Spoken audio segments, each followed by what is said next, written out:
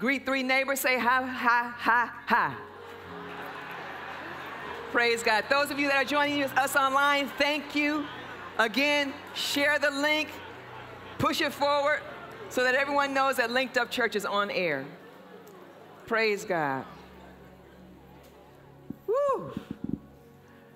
All right. Good morning. For those of you that might be first-time visitors, I am not the Pastor Joel Gregory. I'm the other Pastor Gregory, Trish Gregory. And if you want to receive an anointed word, you're going to get it today. But I invite you to come back when he's ministering, as well as just any of our staff members, and I know you will be blessed. So this morning we're talking about faith mentality. The faith mentality. Some time ago, almost, yes, 30 years ago. 30 years ago this year, I spent about 31 hours in jail. For no noble deed, mind you. I thought it was noble at the time, but for no noble deed looking back. And you know, when you're in jail, at least, not that any of you will ever be, but when I was there, you know, there was another lady that was there. I was sober.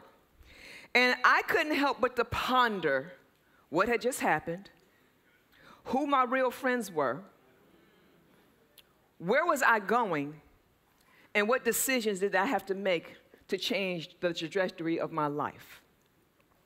And so I made some important decisions that night. And praise God, it's all behind me now. Hallelujah. Someone said, praise God. But that's where Paul was when he wrote this letter to the Philippian church. Now, he was in jail for a noble deed. He was in jail for Christ, unlike me, for laying hands on police officers. But nevertheless, he's in jail now. He's in prison, as a matter of fact, for way longer than 31 hours. And he's finding himself really pondering and sharing what he deems to be some of the most important points for the church to have. And even though this is a very short letter, I believe that he was like, I ain't no time for playing games. I'm going to tell you what I need to tell you, repeat what I told you, and continue to enforce what I'm going to tell you some more. And so in Philippians chapter 3, I'll start at verse 12 from the Passion Translation. He says here, I admit that I haven't yet acquired the absolute fullness that I'm pursuing, but I run with passion into God's abundance so that I may reach the purpose for which Christ Jesus laid hold of me, to make me his own. He says, I don't depend on my own strength to accomplish this. However, I do have one compelling focus. I forget all of the past as I fasten my heart to the future instead. I run straight for the divine invitation of reaching the heavenly goal and gaining the victory prize through the anointing of Jesus. So let all who are fully mature have this same passion. And if anyone is not yet gripped by these desires, these convictions, God will reveal it to them. And let us all advance together to reach this victory prize, following one path with one passion. Now, Paul, after sharing earlier letters and passages, he shares all his sufferings and all of the things that he's gone through for the cause of Christ. And now in this letter, right beforehand, he just got through listing all of his accomplishments, all of his credentials, his great works. Paul, the apostle, Paul, the Greek, Paul. And so he now goes on to say, hey, I'm forgetting all about that stuff. And I'm focused exactly what's going on in front of me. And notice in this passage, he continuously talks about 2 eras. He talks a little bit about the past, but he talks a whole lot about the future. And that's what the faith mentality is. And we're going to spend a little bit of time talking about that. Paul expresses what should be our attitude which is to run with passion into his abundance, so that we may reach the purpose for which Christ Jesus laid hold of us to make us his own. Our purpose is connected to our salvation.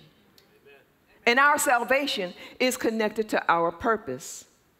In other words, Paul is reminding us that Jesus died and rose again, ascended unto heaven, so that we may walk in the freedom and fullness of the purpose for which we are to be. He's letting us know that when Jesus hung on that cross, took on those lashes, took on that beating, pierced in his side, took on those nails, died, went to hell for 3 days, rose again to make his point, and then rose on high. He says he, in that point of time, provided all of his abundance so that we can walk in the freedom and fullness of our purpose. Amen. Jeremiah 29:11, in the Amplified, it says, and most of you know this, "For I know the plans and the thoughts that I have for you, says the Lord, plans for peace and well-being, and not for disaster, but to give you a future and a hope." Which is why we have our next steps, right? Next Steps 2 is exactly about you. It's not so much about Linked Up Church, but it's about you. You find out how you're wired. You find out what your motivational gifts are. It's about you, so to set you on a course to fulfill what we believe are one of the 4 pillars of this church, connecting people to purpose. Amen. Because in that purpose is your joy fulfilled. In that purpose, do you have greater peace? In that purpose, are you glorifying God? In that purpose, are you now able to function at a greater level of faith? And all too often, people get caught up in, I don't know what my purpose is, because we want to associate purpose with a job description. Your purpose is who you are. You are going to show up in your righteous state every single time. And when you realize what that purpose is, then you are able to flourish. I don't care what your job description is. You could be a sanitation worker, but because you are natural at leading and you are natural at motivating people, you are an exhorter, that's going to show up. You could be a cook, but because you are an organizer and you are administratively gifted, you're going to have a whole system laid out so that anybody can walk in your kitchen and get it done. Right? It's not the cook that's walked into the purpose. It's the organizer that's walked into the job description of a cook that's manifested his purpose. You understand? And stop looking for your purpose to make you rich.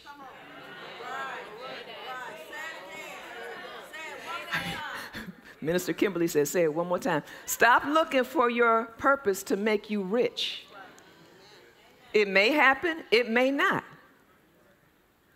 But you will be abundantly supplied. That's on account of who he is, right? So focusing on fulfilling God's purpose for our lives is optimum faith. His abundance is tied to his purpose for our lives. It is. We experience his abundance when we're walking in that. I cannot emphasize that enough. Now, our mindset is essential to the growth and development of our faith and patience. Our mindset, and that's what we're going to be talking about, is that mindset. Our mindset can deter or can accelerate us towards a manifestation based on the faith decisions that we make in the now. See, Paul's talking a little bit about the past, a whole lot about the future, but he's making the determination now. And in every moment, you have to decide right now whether I'm going to move forward or whether I'm going to stay stuck. And all too often, I see too many people being stuck in yesteryear, not moving forward. And then wondering, oftentimes when we end up in these cycles, it's because of what happened yesteryear and the default mindset that we have that causes us and invites us to end up in the same situation. Now, we learned already that mentally ascending does not equal faith. When Pastor Gregory was teaching during the 40 days of faith, we made it clear, to mentally ascend does not equal faith. You can go and find scripture, you can repeat it. I know people that can quote the books of the Bible right, left, up and down, backwards and forwards, and still aren't walking in what God has really called them to walk in. Still won't get on an airplane. Still run away from bugs.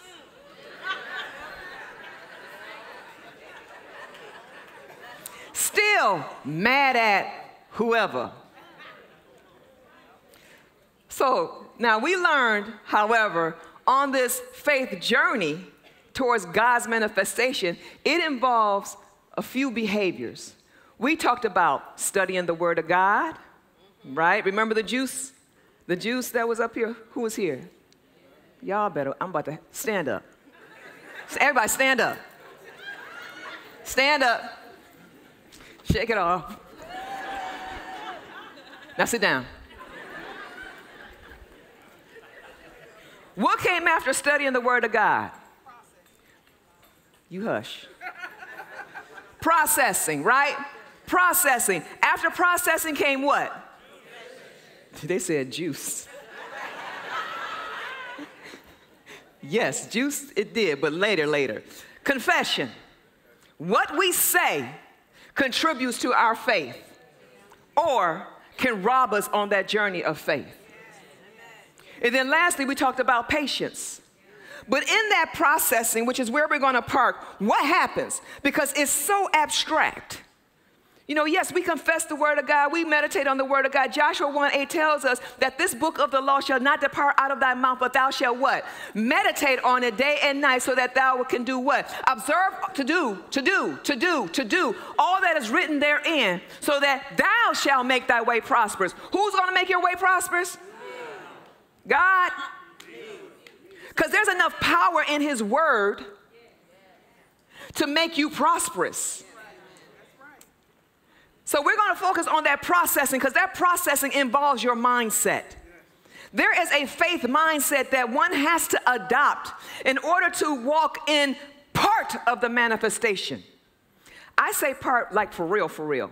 Because as soon as you think you've gotten a vision for your life, God's already promoted it. As soon as you think you got to promotion, He's already promoted that. Now, when I was a little girl, I had a vision for my life. When I'm telling you, I'm living beyond the dream. Now, it's not perfect, but I'm living beyond the dream of that 9, 10, 11, 12, 18, 21-year-old girl, okay? Now, there are 3 mindset adoptions that we're going to talk about. And Paul does an excellent job making a synopsis right here in Philippians chapter 3. Number 1, realizing that our strength does not equal God's strength. Amen. Realizing that our strength does not equal God's strength. Number 2, leaving the past behind. Leaving the past behind. Yes, leaving behind what he did to you. Leaving behind what she did to you. Leaving behind what they did to you. Right? And number 3, being faithfully focused. Being faithfully focused. Now, these mindsets will continue to feed your freedom and growth from the insecurities, the distractions, the unhealthy default behaviors that easily creep into our best intentions during our faith journey. So let's talk about them. Number 1, Paul says, I don't depend on my own strength to accomplish this. Paul says, I don't depend on my own strength to accomplish this. We were never created to live life without God.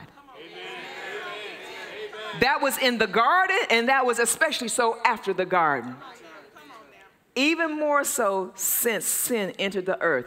We were never created, never, ever, ever. We are forever connected to have this umbilical cord, this spiritual umbilical cord that connects us to God. Now, whether we receive the nutrition that comes through it is up to us. Zechariah 4:6, he says, so he answered. Now, mind you, this is Zechariah prophesying the word of God to Zerubbabel. as he's going into a war that he believes is unwinnable. And then God tells him through Zechariah, and so he answered and said to me, this is the word of the Lord to Zerubbabel, not by might, nor by power, but by my spirit, saith the Lord of hosts. Yes. Proverbs talks about unless God builds the city, it cannot stand. Right. I don't know what your plans might be. I don't know what your faith journey might be. And you may have earned several doctorates, several masters, several accomplishments. You might know the president, the vice president, the governor, and the mayor. If God ain't in it, it's either accomplishable because of your own ambition, but it's going to destroy you, or it's not accomplishable. Period. When God calls you, he not only equips you, but he provides, he leads, and he instructs you. Scripture tells us how he ordered the steps of the righteous. You'll find yourself, people are oftentimes talking about, I don't know what step to take. I'm waiting for God to release me. Let me tell you something. Boo-boo. God does not take 3 years to tell you to make a decision. Some of the hell that we experience is because of our refusal to make a decision. Because the decision that we are compelled to make, we have to make by faith. But we want a down payment.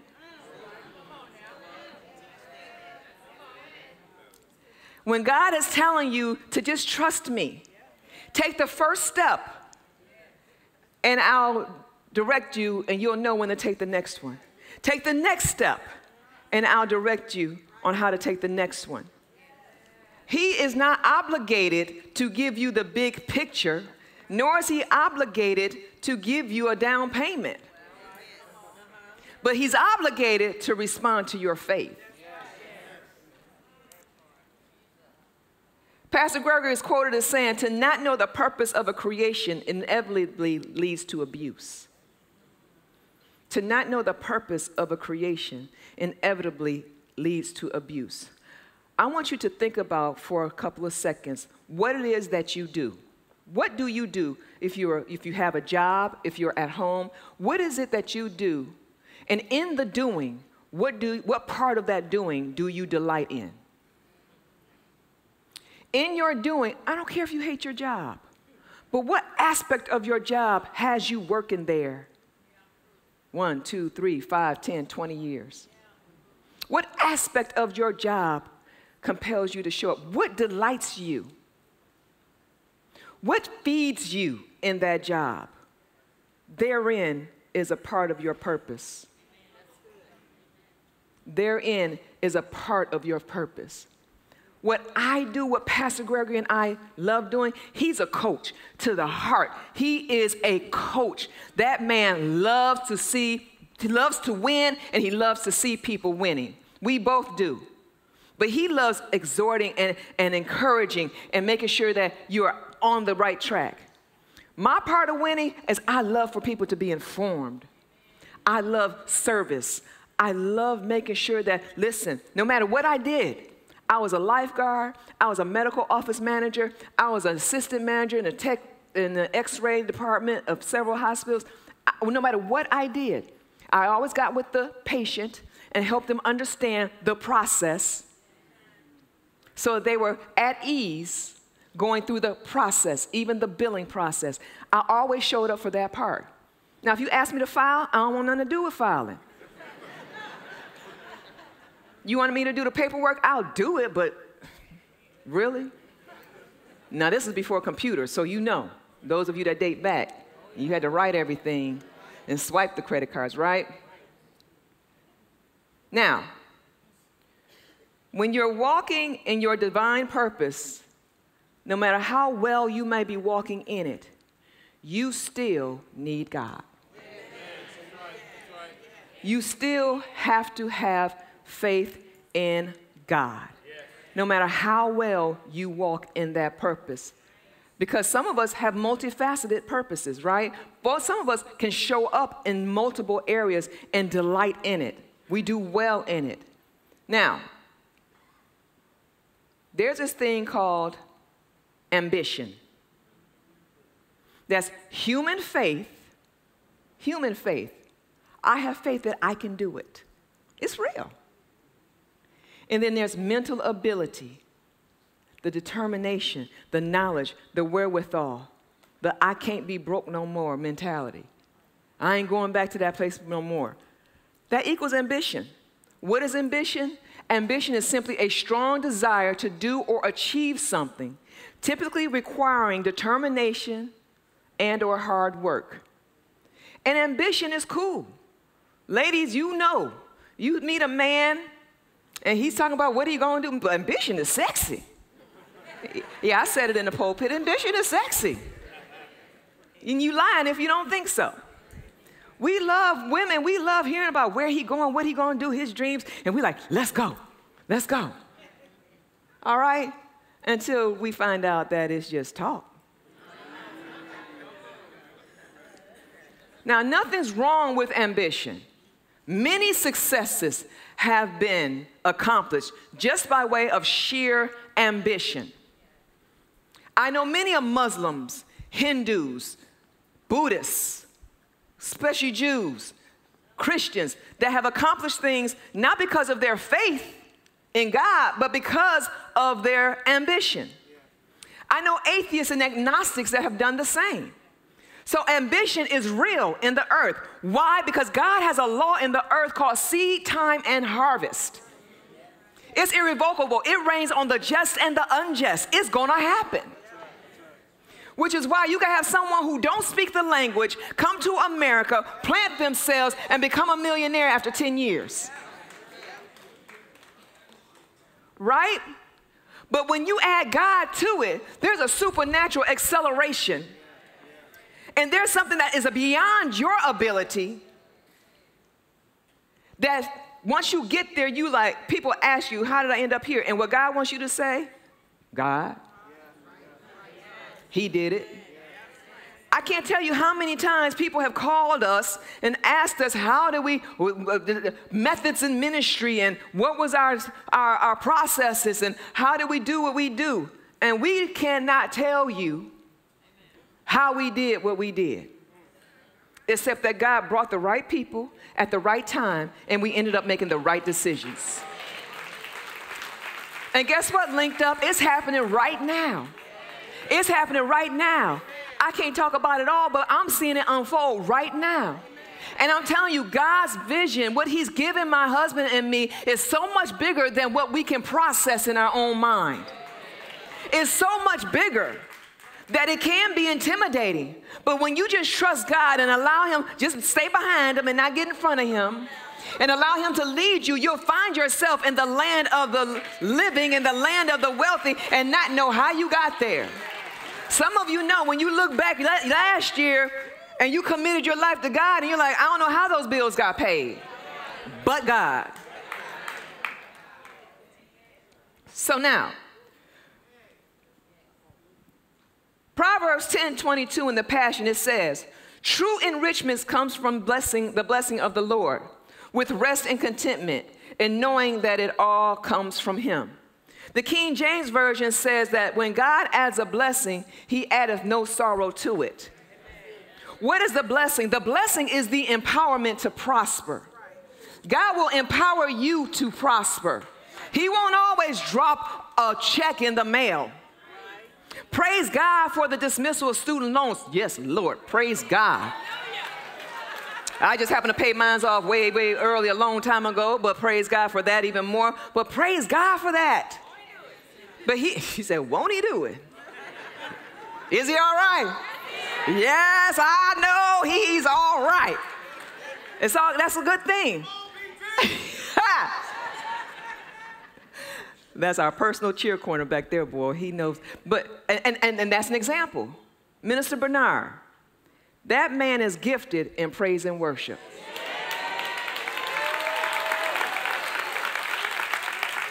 I I know I probably get on his nerves, but I've asked him to do many, if there's a musical note involved, I'm like, where Bernard at? Where Bernard at, right? Because I've had him do everything from DJing to rapping to remixing stuff. And I'm like Mary with Jesus. When Mary said, the wine ran out, do something. He said, woman, it is not my time. She's like, whatever he says to do it. I'm like that with Minister Bernard.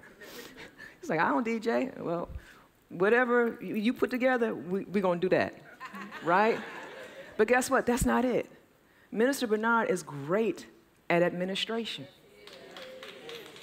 He is great at administration. He is. And so the one thing about that, though, if he's not careful, his ambition and his ability and his nerdy curiosity and his competitive spirit could drive him in that lane, and it wears him out. But when you step back and say, okay, God, anoint me to lead and direct, teach and instruct so that others, because I know what it looks like. I know what it sounds like, so that I can now empower other people to walk in that as well. Now that's where his purpose really shows up, because your purpose doesn't show up in the doing. Your purpose shows up in the empowering other people to do the same and better.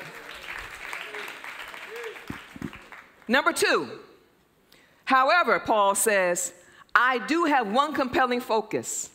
I forget all of the past. Ooh. Let's park right here. Let's have some fun right here. Paul says, I forget all of the past. How much of the past? All. Now, that word forget isn't literally I don't remember. That forget is I don't rely on it. I don't ponder it. I don't count on it. That's what that forget is. So mind you, earlier we know about his suffering, shipwrecked, beaten, stoned. He was put in jail several times, in shackles, right? But then he goes on to talk about all of his accomplishments, right? He's a Pharisee and of the line of the Jews, but yet he's a Greek citizen, all this here stuff. But then he says, I count it all but dung. In other words, it's not just dirt, it's doo-doo. I'm violating all political correctness in the pulpit today. But that's what that's not me, that's him. He said it, right? So, our history oftentimes invites us to be distracted from our faith journey because it's so easy to go back to our default settings. If you've ever had therapy, if you ever have spiritual or Christian or pastoral counseling, I know, when I do it, I know, let's talk a little bit about your family of origin. Let's talk a little bit about where you came from. Because where you came from, that family of origin, though love may have been very much there, though the best intentions may have been very much there, it still sculpted you in a way in which the enemy has been able to creep in, pervert it, and take you down a road that is not of God. And so let's talk about that family of origin. Some of you call those things generational curses. I speak to that right now, that they die in Jesus' name.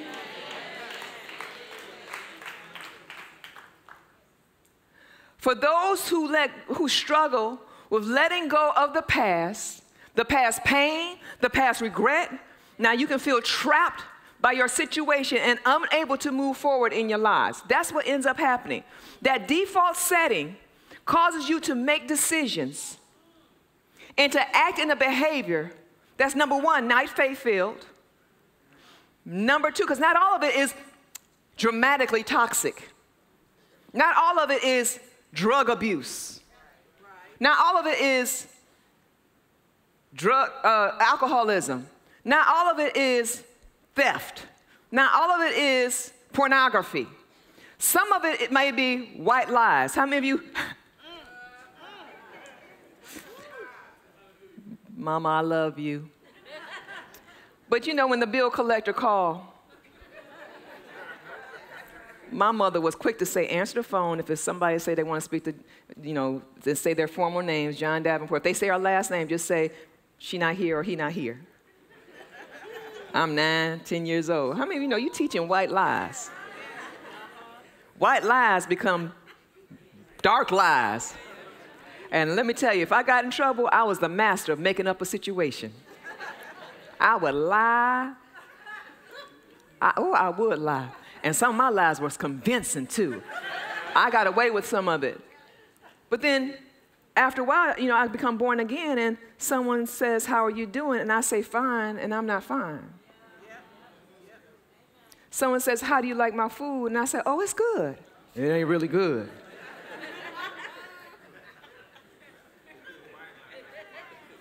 He said, that's a white lie. But it's still a lie, right? Listen to this. This is an excerpt from an article called Psych Central. The name of the article was Healing from the Past and Living in Your Present. For those who struggle with letting go of the past pain or regret, they can feel trapped by their situation and unable to move forward in their lives, feeling unable to let go of the past that can lead to clinical depression, post-traumatic stress disorder, or even suicide. Depression and anxiety are the #1 diagnosed mental illness situations of the day. And guess what? The church is of no exemption. Now, I'm not minimizing anyone's depression, but oftentimes we relate situational depression to a long-term type of depression, to the point that it becomes clinical. Not because of something that, you know, that's ongoing or because of a severe mental condition, as much as because we stay stuck in what happened and we realize we can't control what might happen. And because we spend too much time focused on what might happen because of what did happen, we're in this here roller coaster ride that we can no longer control, and it's racking our brains. Luke chapter 9, verse 62 in the American Standard Version says, but Jesus said unto him, no man having put his hand to the plow and looking back is fit for the kingdom of God. No man, I didn't say it, Jesus said it, it's red. No man is fit for the kingdom of God while putting his hand to the plow and looking back. What's the kingdom of God? He's not talking about he's not fit for heaven. He's saying he's not fit. He cannot walk in doing God's things, God's ways. He can't. He can't. You cannot look back while trying to move forward and think for a moment. I don't care how straight you put your feet.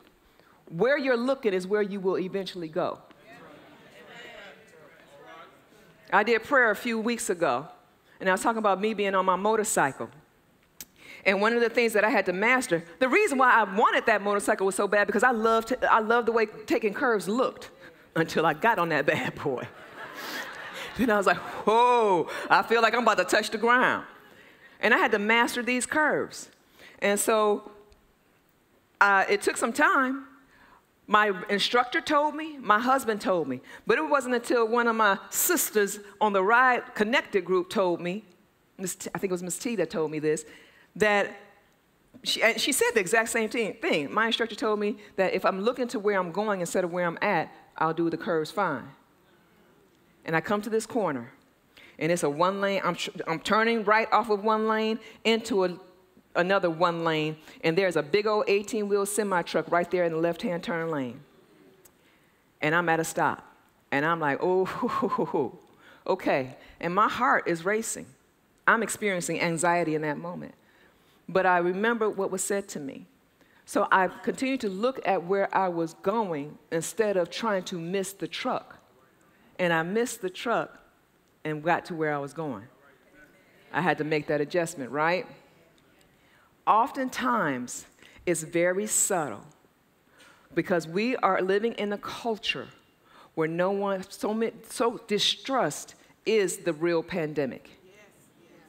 Distrust is the real pandemic. And I'm going to submit this to you because we put more trust in man than we did in God. Nothing's wrong with trusting in man. Please don't misunderstand what I'm saying. But when we trust what someone said, or when we rely too much on when we put someone on a pedestal and we take God off of it, we remove God's ability to keep our hearts, to hear him instruct, and to walk in his wisdom.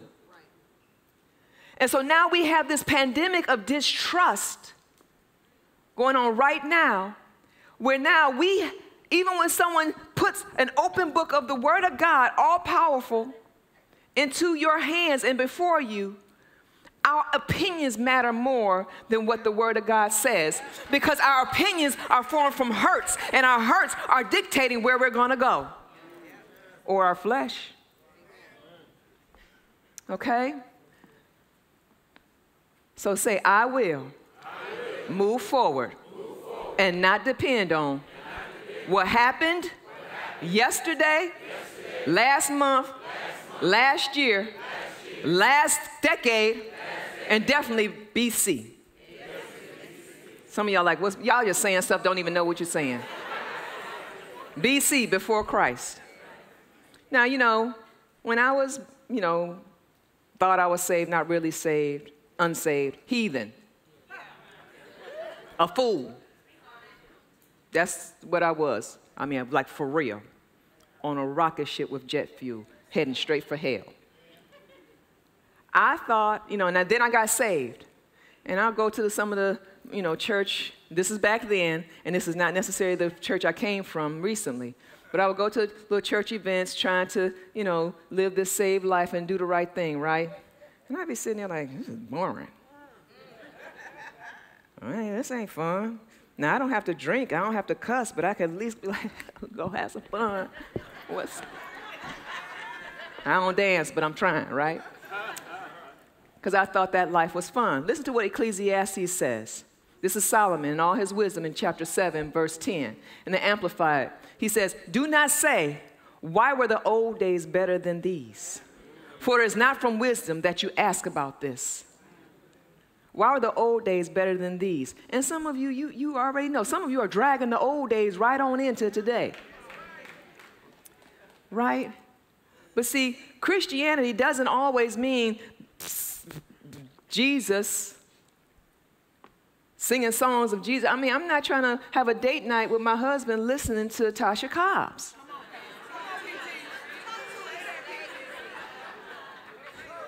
I want to look into them dreamy eyes and be like, yeah, baby, what's up? And Tasha Cobbs is not putting me in that mood. Right? I enjoy dancing for the Lord, but I enjoy grabbing them shoulders and rocking with my boo, right?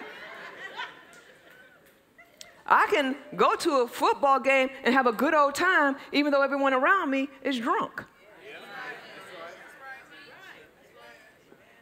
Now, 2 Corinthians chapter 10, verse 3 in the New Living Translation, it says, we are human, but we don't wage war as humans do. He goes on to say, we use God's mighty weapons, not worldly weapons, to knock down strongholds of human reasoning and to destroy false arguments. In other words, I'm going to paraphrase it to move on with time. He says, we don't fight like we used to fight. We don't party like we used to party, but we still party, but we don't fight like we used to fight.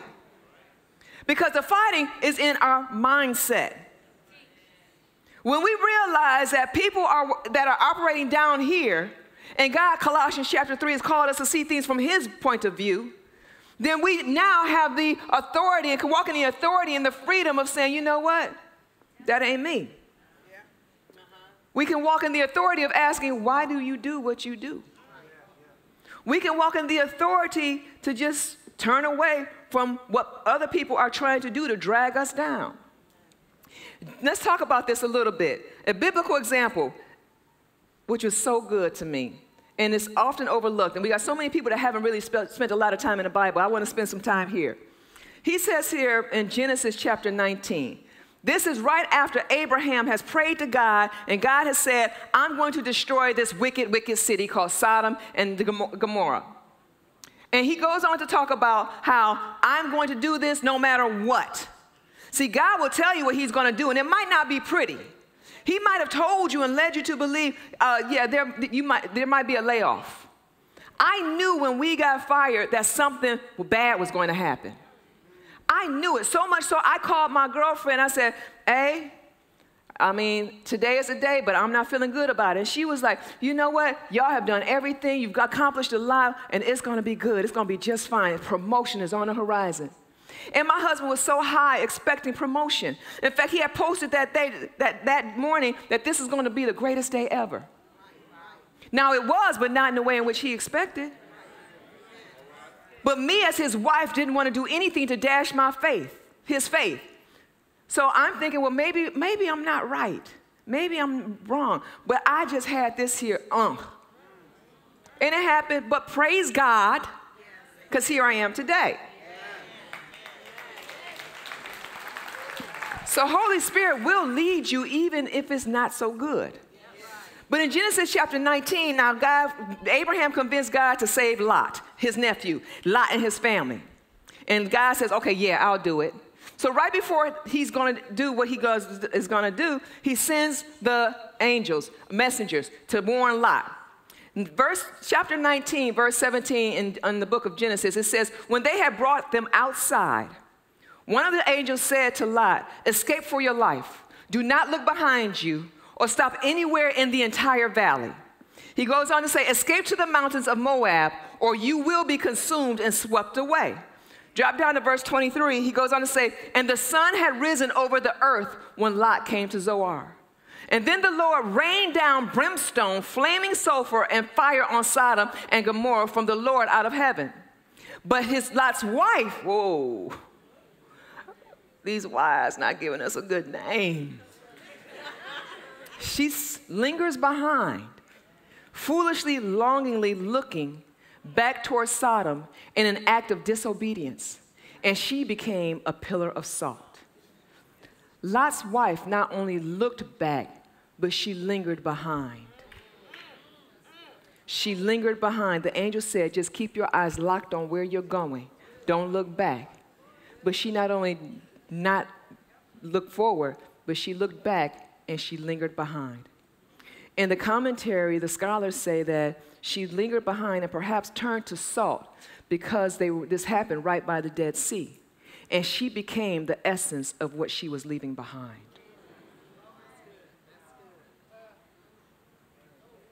She became the essence of what she was leaving behind. Last thing I'm going to talk about, mercy is mandatory. Mercy is mandatory. You have to forgive. You have to express mercy. You have to.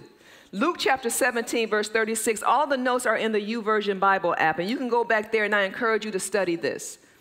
It says, be alert if you see your friend doing wrong. Jesus is talking to them. Correct him. If he responds, forgive him, even if it's personal against you, and repeat it 7 times through the day. And 7 times he says, I'm sorry, and I won't do it again. Forgive him. The apostles came and said to the master, give us more faith then. He said, give us more faith. They go on to say, but the master said, you don't need more faith. There is no more or no less in faith. If you have the bare kernel of faith and say to the size of a poppy seed, you could say to the sycamore tree, go, jump in a lake, and it would do it. Jesus let them know that you have to forgive, because some of the last words that he said on that cross was what? Forgive them, for they know not what they do. The whole point of that cross was to take on their sin and to express and display mercy to a people that had rejected him. And every time you make a decision to look back and not forward, and to stay in unforgiveness, you are rejecting him. You're not rejecting the one that wronged you. You are utterly rejecting him and restricting his ability to move in your life. Restricting his ability to move in your life. So we sing, you're the God of miracles, signs and wonders. We believe it. That's a nice song. Bernard, you know I can't go without singing some. And so when we do that, we limit God's ability so we can pray all day long. But if we can't forgive the father that didn't show up, the mother that abandoned us, the ex-husband or the ex-wife that's not doing something, oh, yet, better yet, the husband or the wife that did something that you never recovered from, then we limit God's ability to move in our lives. So mercy is mandatory. This is all in that processing that I was talking about. Changing your mindset. Understand that when you have a faith mentality, you are thinking and believing that what God said, he can do it. And not only can he do it, he wants to do it. So my mindset, I cannot accept failure. For me, failure is just another step. It's called education.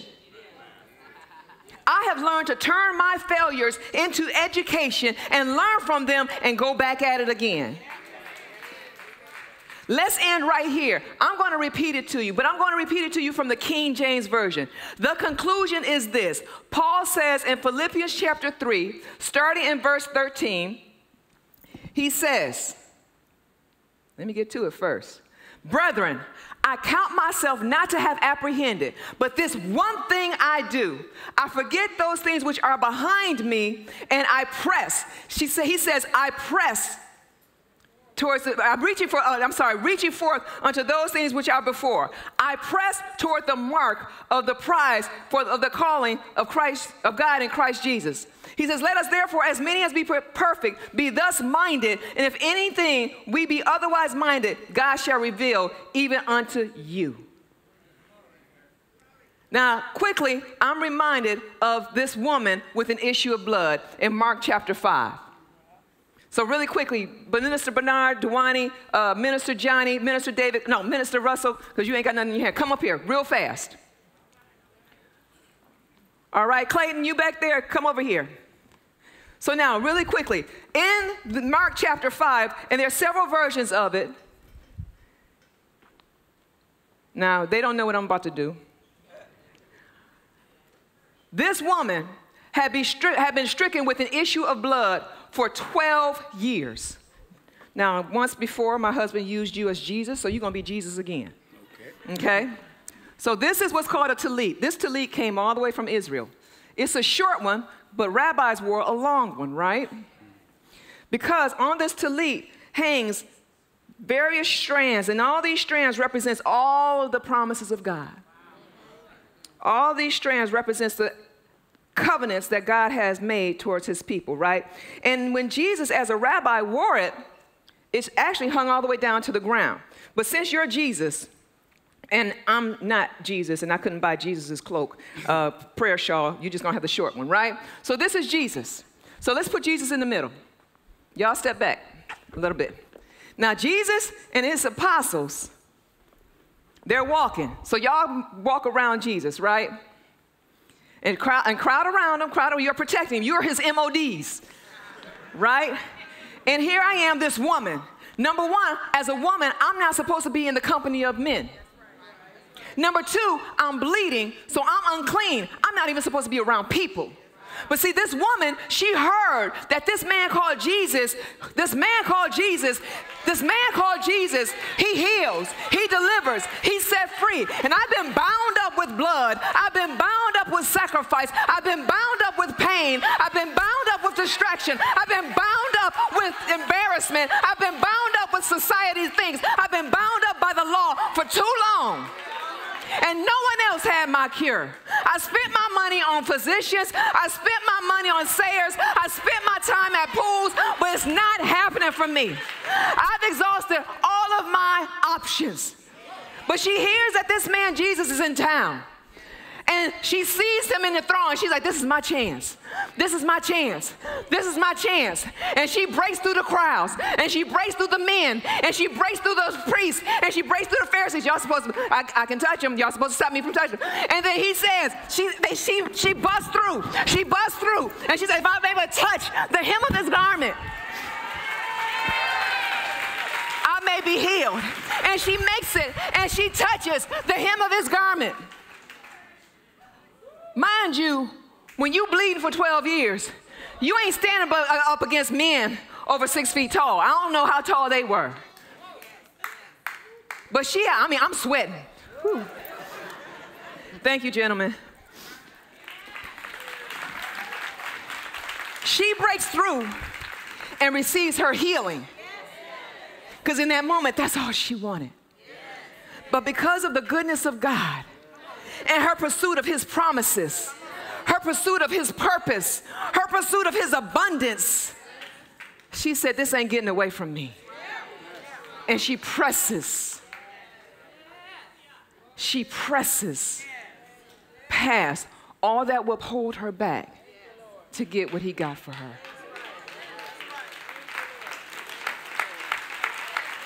So I dare you to walk in his purpose, to change your mindset. It means abandoning the decision-making process that so easily besets you. Some of you just are stuck on decisions that you can figure out. I dare you this week to make a decision that's beyond what you would normally do. Instead of getting mad when they do something, just say, baby, I love you. Somebody over here laughing.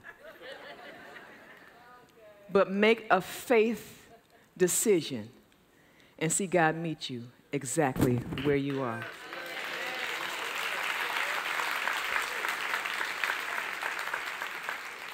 Now, as we prepare for this final part, God has provided an abundance. God has given you a purpose, whether you're online or you're here in the sanctuary where everyone's in an attitude of prayer. God has supplied you, gifted you, anointed you to walk in what he's put you in the earth to do. But you can't fully walk in that without knowing him, without submitting to him as Lord and Savior. Lord meaning master, Lord meaning boss, Lord meaning the one who I serve, the Lord meaning the one who I desire to please.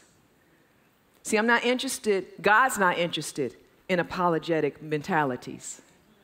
He's not interested in emotional decisions. He's interested in faith decisions that come with conversion. So if you don't know Jesus as your personal Lord and Savior, you haven't said, God, I surrender to you.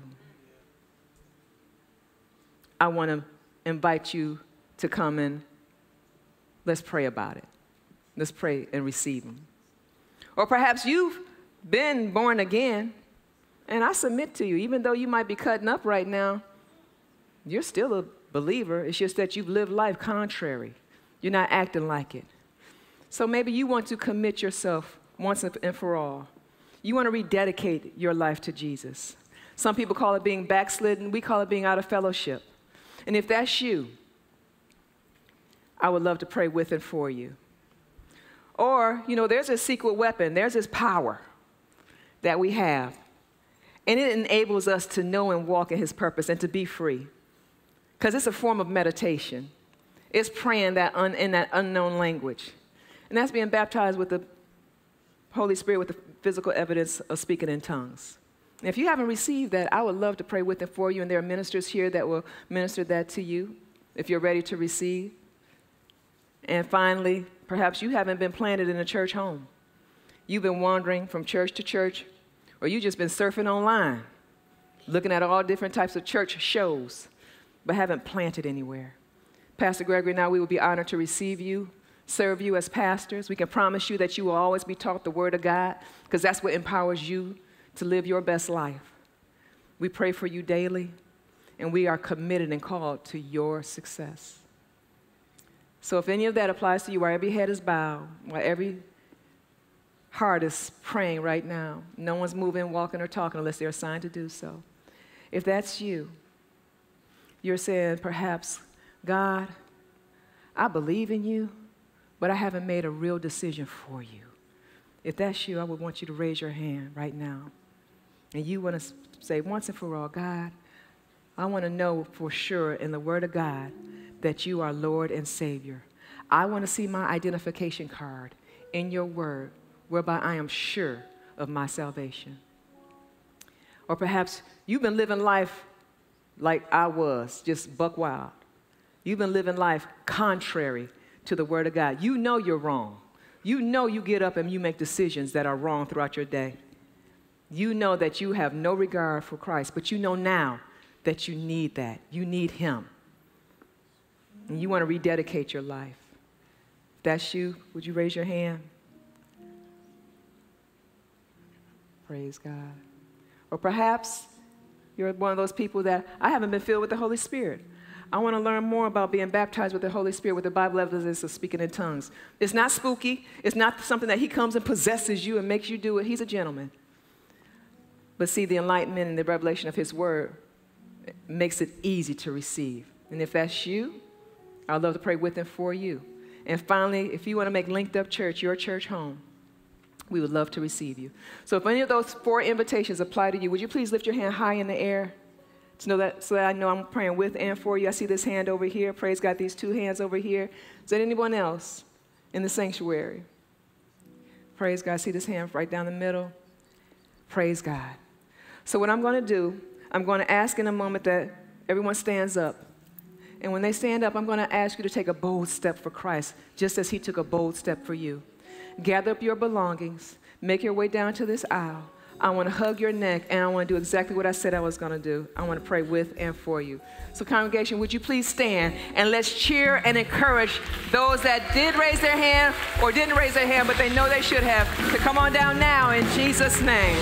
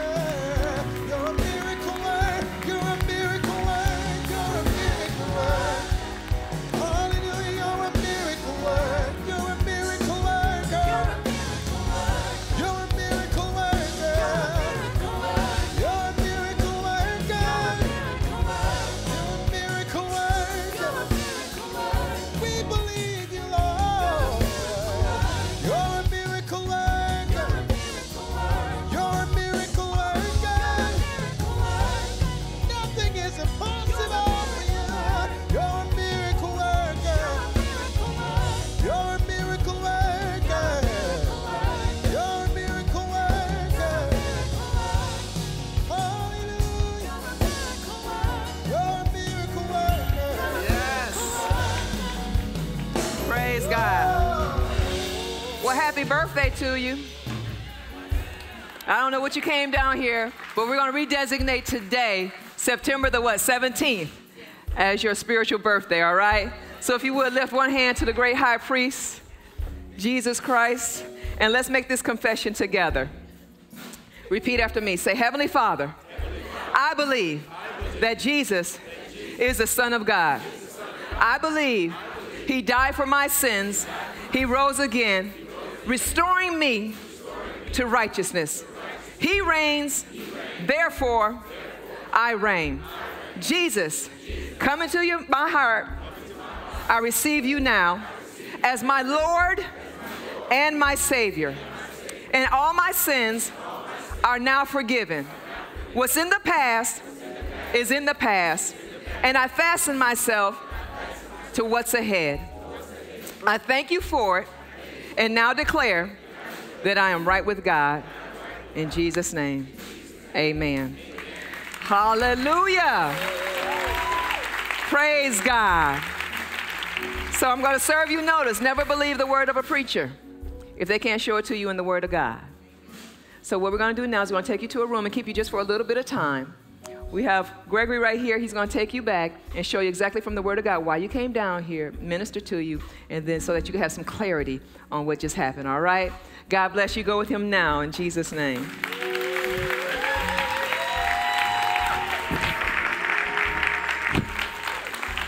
Praise God. All right. Now I have the privilege to, those of you that are, I'm sorry, let me make sure I do this. Those of you that I'm that person, I was that person that didn't raise my hand and didn't come down, but I know I wanted to. We've made provision for you. In the seat pocket in front of you, there's what's called a Connect card. If you want to receive salvation, rededication, baptism of the Holy Spirit, or become a member of Lift Up Church, please fill out this card and drop it in the offering receptacle when it goes by later on during offering time.